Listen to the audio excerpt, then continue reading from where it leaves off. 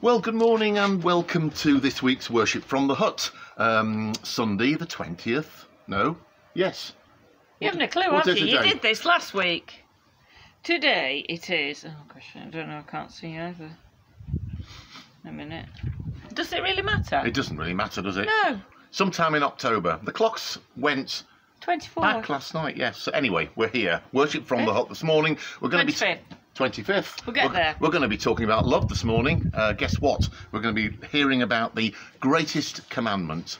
We're going to have that reading a little bit later from Matthew's Gospel. So let's start with a great song about love, a hymn that's written by Charles Wesley called Love Divine.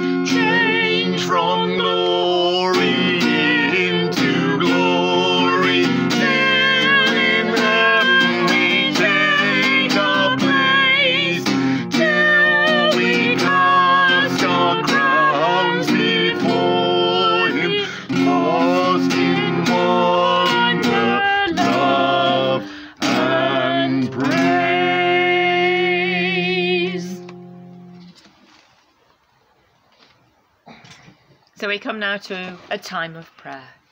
Let us pray.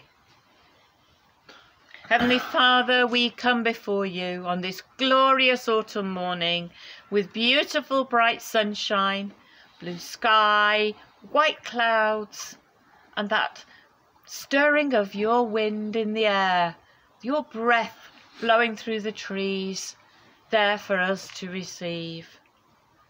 We look at the sky in its enormity and know that it is of your creation. We see the birds flocking together, those preparing to fly south for warmer times as the winter will approach in our country. And we think about the beauty of your creation, the way it all knits together and works beautifully, that no one other than the great Creator God could possibly have made. You brought it all into being in your time and through your ways, and we thank you for that awesome God. We come before you in our time of worship today, full of wonder and love and praise for you. Lord, in the moments of quietness, we can draw close to you. But in the busyness of our days, Lord, we fall short. we fall short and we do not act, think, or speak in the ways that you would have us do. And we reflect upon those moments and think of the times this last week where we have let you down, and in doing so equally let ourselves down. Lord, we are truly sorry for those times when we've been selfish, when we've been reckless and irresponsible, when we've thought only of ourselves and not of others. So this morning, Lord, we ask for your forgiveness. We ask that in your mercy and your grace, you will make us right once more with you. Forgive us, Lord. Renew us in this moment to know that we can start again, right once more with you, and to be guided by your Holy Spirit to make a better job of this week.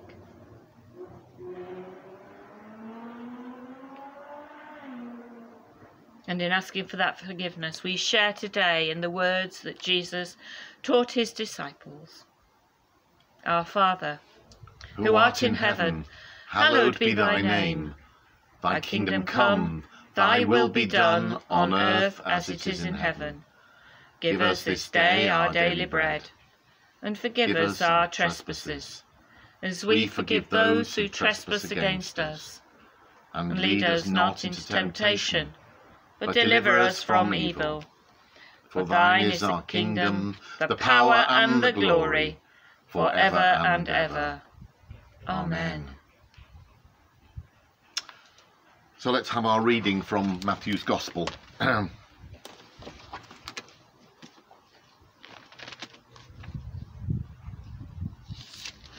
so the reading comes from Matthew chapter 22, and it starts at verse 34, the greatest commandment. Hearing that Jesus had silenced the Sadducees, the Pharisees got together. Now one of them was an expert in the law, and tested him with this question. Teacher, which is the greatest commandment in the law? Jesus replied, Love the Lord your God with all your heart, and with all your soul, and with all your mind. This is the first and greatest commandment.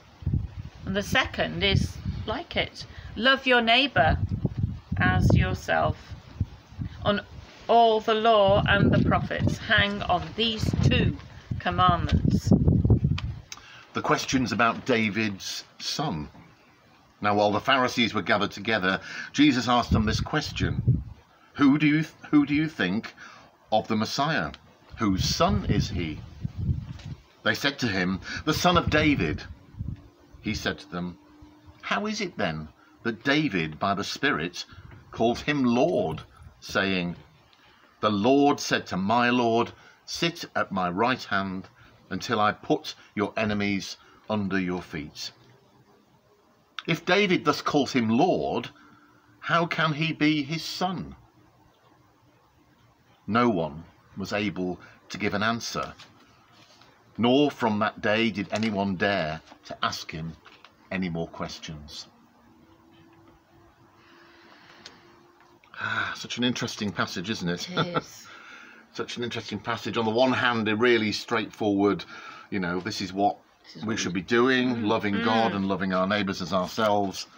And then Jesus is being challenged, Jesus is being challenged, if he's the son of David, or people, think he's the son of David, how can he be who he claims he is? Because, the son of David is just a descendant of David, just a human Yes. descendant of David. But Jesus says, no, David called Jesus Lord when he was praying. Yes. And therefore it's more than just a human descendant. It's so much easier, isn't it, for us, with what we know now, how Jesus was wholly human and wholly divine. We know the answer to that, but you can imagine if you put yourself in that situation, it would be very difficult to kind of get your head around this. Can you believe what's being said?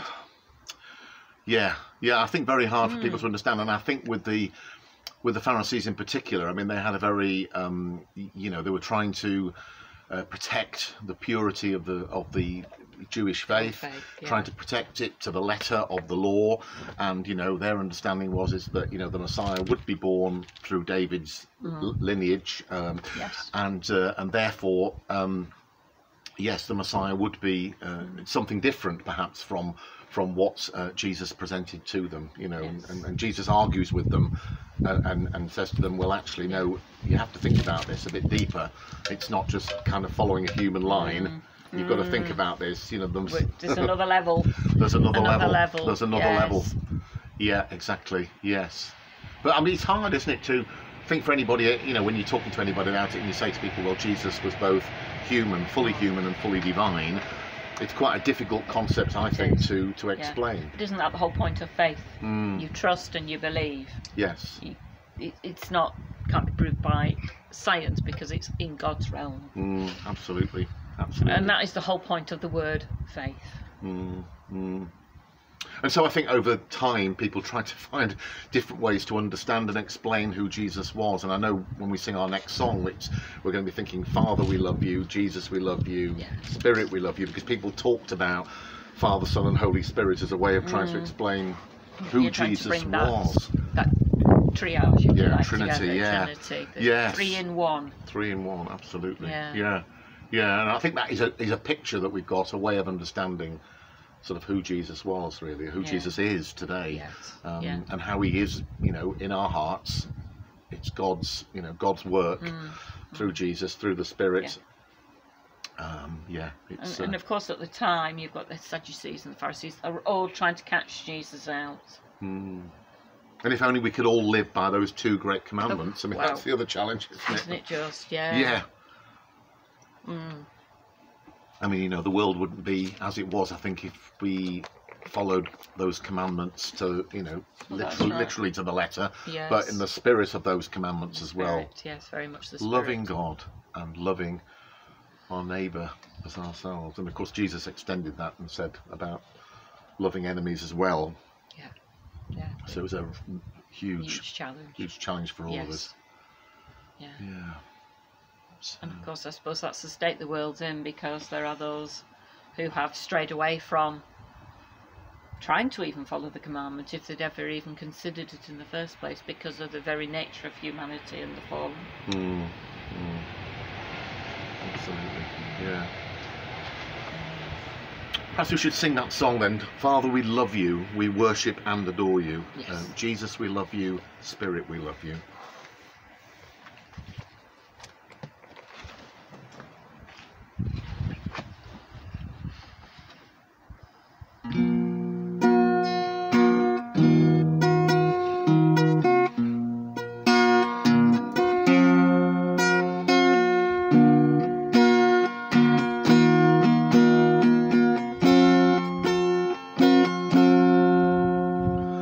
Father, we love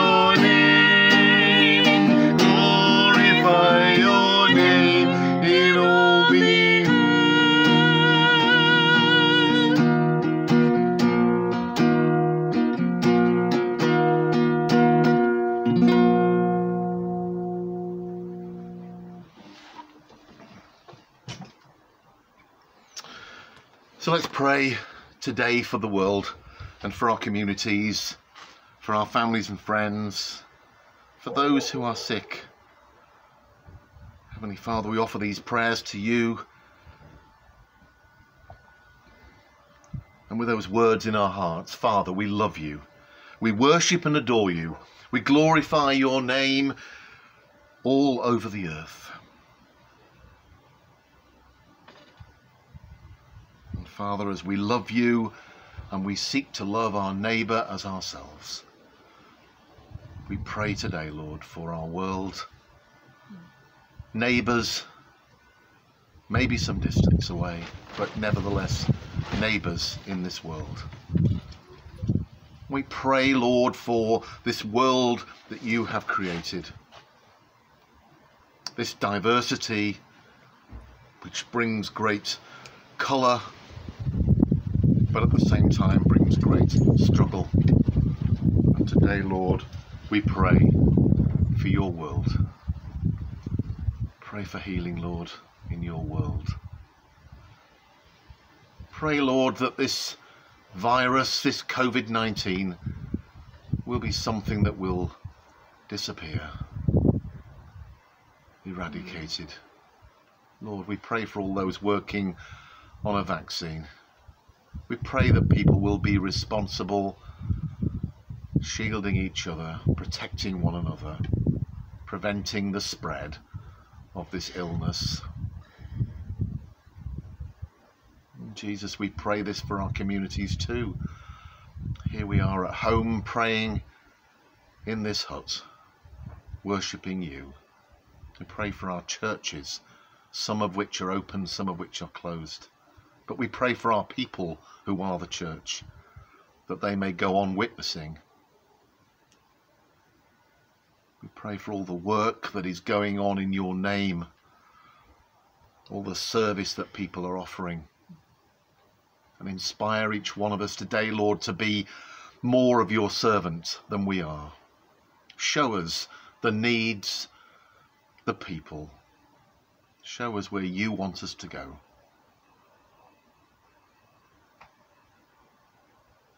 And we pray, Lord, for those who we know at this time aren't well.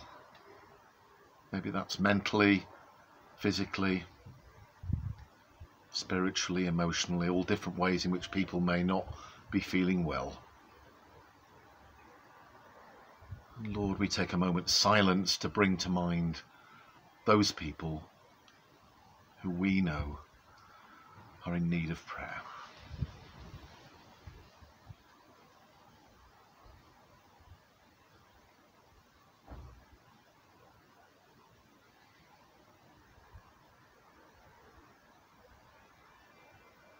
Jesus, we love you, we worship and adore you. We glorify your name in all the earth. Jesus, we thank you for your life in us, your death and resurrection that made it all possible, that we might be set free in the power of your Spirit.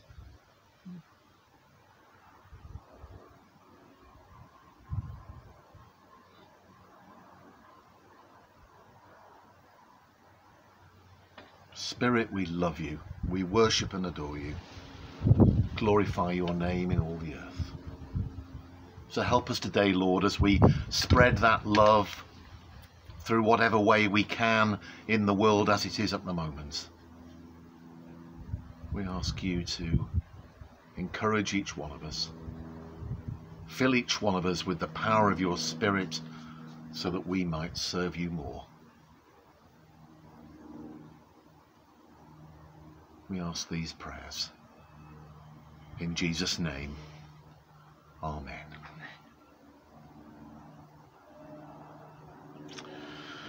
So I think we're going to sing our final song with our little friend who's joined us here. You can't see her on the screen, but we've got a little friend here called Poppy. She's our cat, our friend, part of our little family, and she's here, although you can't see her.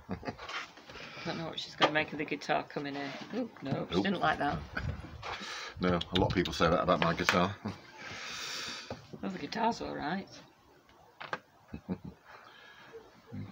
So we're going to sing. Give thanks to the Lord, our God and King. His love endures forever. And that's so true, isn't it? That no matter what you're going through today, just hold tight to God. Hold on to Jesus' hand.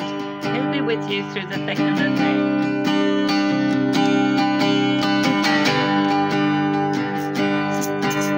Give thanks to the Lord, our God and King. His love endures forever. For he is good, he's above all things. His love endures forever. Sing praise, sing praise. With a mighty hand and an outstretched arm, his love endures forever. For the life that's been reborn, his love endures forever. Sing praise, sing praise, sing praise, sing praise. Forever God is faithful, forever God is strong, forever God is with us, forever. Forever God is faithful, forever God is strong, forever God is with us, forever, forever.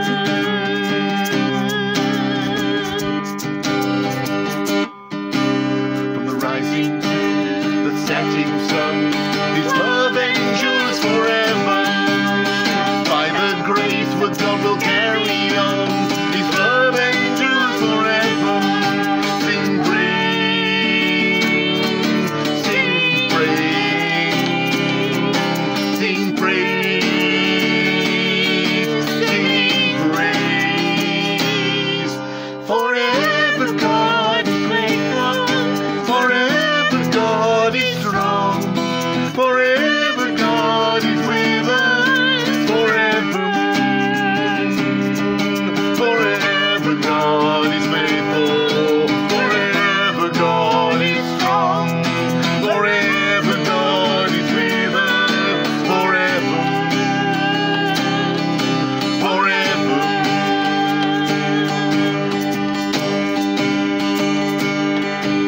Give thanks to the Lord our God and King. His love endures forever. For his good, he is above all things. His love endures forever. Sing praise, sing praise, sing praise, sing praise, sing praise, sing praise, sing praise, sing praise. Forever God is faithful, forever God is strong, forever God is with us, forever, forever God, forever, forever, forever, forever.